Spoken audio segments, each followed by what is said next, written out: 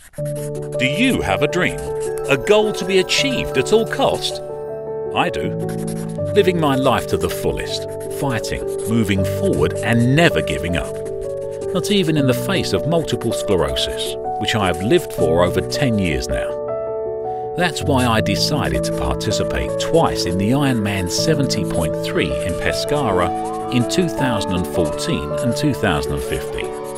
Always with a single goal: to reach the finish line and not give up, backed by my team and many supporters. The Ironman is an international triathlon course and takes place every year around the world, which is more grueling and longer than the Olympic triathlon. 1.9 kilometers swimming, 90 kilometers of cycling and 21 kilometers of running. I still remember the race at Massa Carrara from the very beginning, together with my dear friends Massimo Viviani and Luca Cavagnaro. A journey of songs, laughter and a lot of joy, even in the face of a risk-filled challenge. I clearly remember the tension on race day. I remember the cheering, the passion of the crowd and the incredible views from the beaches to the Gransasso and the Maiella. Above all, I remember the emotion of being there, driven by the desire to make it at all costs. I've got the whole Pescara triathlon team with me.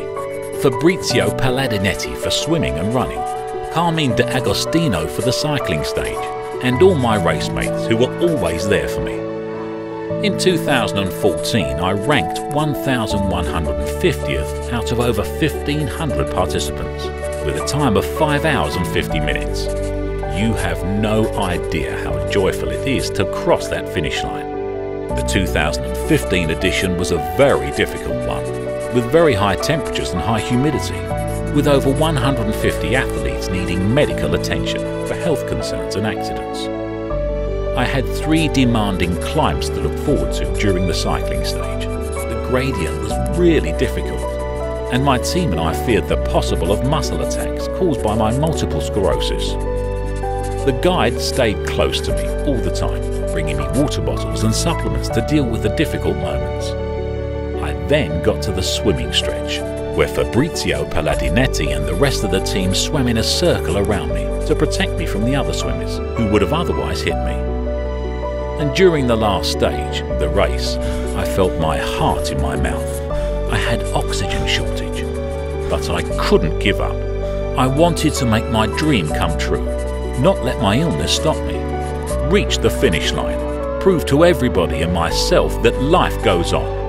Well, I did it again, and believe me, not ending up in hospital was in itself a great achievement for a 50-year-old man with MS. Because the real victory is not in arriving first, but in continuously fighting and moving forward with courage.